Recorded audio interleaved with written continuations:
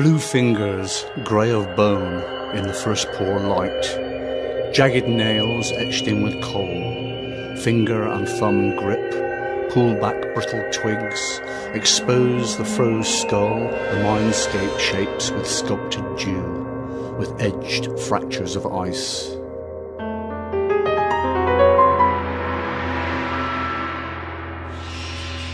Frost-field awry grass struck like maniac hair just as time stopped.